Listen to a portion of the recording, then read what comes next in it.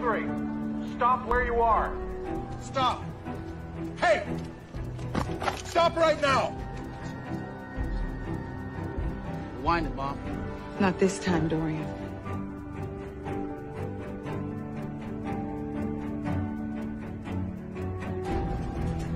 We're all witnesses. You've crossed the line. Harassing us, abusing authority. You've been profiling us, targeting us, following us, shooting us, killing us. Not anymore. One thing Lorraine Hansberry said, get this photograph. When we had that famous meeting with Bobby Kennedy. Lorraine said to Bobby, who was also dead. Everybody's dead. You know. Lorraine said to Bobby, in answer to something about black manhood. Jerome Smith had been talking about black men. And Lorraine said she wasn't worried about black men because they'd done very well, all things considered. She was very proud of them.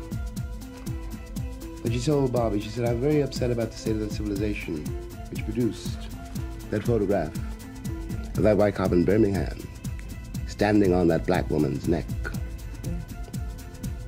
You know. Yeah. What does that say for white manhood? Where do you stand in relation to the Negro figures in our media that we see who frighten us the most, and maybe some of you the most, the ones who want to burn it down, demolish it, the ones who have totally given up? I assume you haven't totally given up. Well, I'm still alive. It's still breathing. As long as Becky's in there, I'll never give up. But if you think that Rap Brown, you're referring to rap music, are something new, you know, I refer you back to an old song. No one even knows who wrote it. And it's supposed to be spiritual. It's supposed to be about, Christian church, but it really is a slave revolt song. The man says, if I had my way, little children, great God, if I had my way, I'd tear this building down. It is not new for me. We've always felt that. It is new for you. We have to understand that we're talking about our survival and nothing else. Whether or not this beautiful race of people is going to survive. And check out the pattern in which they move. They came to this country. They didn't know a damn thing about this country. The red man showed them how to adapt to this country. He showed them how to grow corn. He showed them how to hunt. And when the Indians finished showing it, he wiped them out. He wiped them out. No more turning the other cheek, no more blessing our enemies, no more praying for those who despitefully use us. We're going to show you that we've learned the lessons you've taught us. We've studied your history, and you did not take over this country by singing "We Shall Overcome." You did not gain control of the world like you have it now by dealing fairly with a man and keeping your word.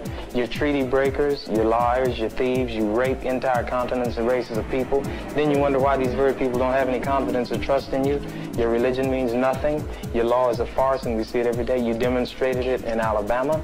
And I can say you because you're part of the whole system. You profit from it. In fact, you make your living from it.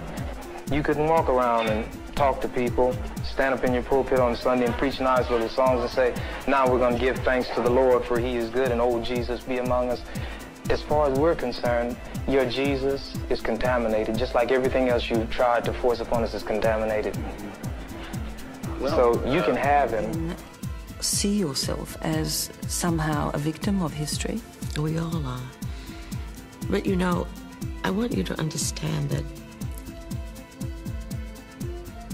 if I see, say during the Civil Rights Movement, there were women who would rush out to the schoolyards when they were trying to integrate schools, and they would push over the school buses that were bringing black children to these schools, push them over and set them afire.